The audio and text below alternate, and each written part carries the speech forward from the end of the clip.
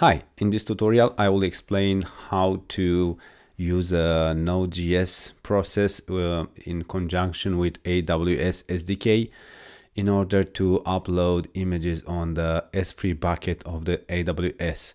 What you see now on the screen is the dashboard from AWS console, and we have here the bucket section. So basically I'm gonna just create a new bucket called web dev bucket, and then make sure that you select ACLS enabled in order to have the access control public, and then unclick this one, click I acknowledge, and then create the bucket, right? So the first thing is to create a bucket. Probably you already have one, but for the sake of the example I will create a new one. Okay, that's done. Now the second thing, the code. Yeah, in Node.js we have standard express server. So we have const express requires express file upload, because I'm using it to receive the images from Postman, but basically you can include this in a CMS or some control page from a web app to send the images to AWS bucket. And then I'm building the app, right? Express execution, and then the port 3017, and then AWS equals requires AWS SDK. Then we need to config the AWS, and we have US East 1. Although I was seeing here Central, it seems that it was not working with Central, but with East. Then of course the middlewares of the JSON and file upload, maximum 50 megabytes.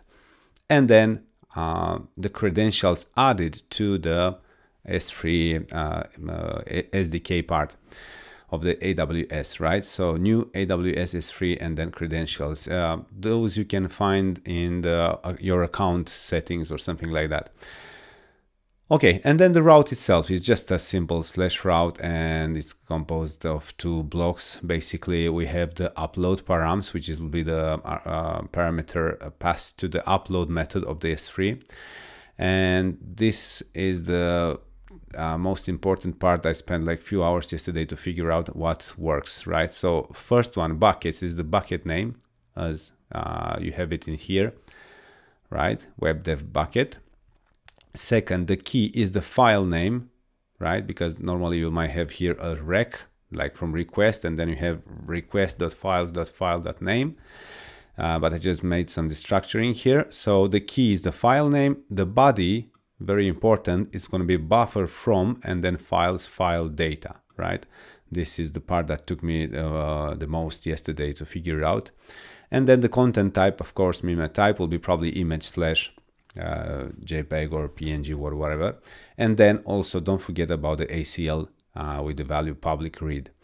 Okay, and then you get just the method upload, and as I just mentioned, you pass as the first parameter the upload params, and then a callback function with logging in the console the error data, data meaning success in our case.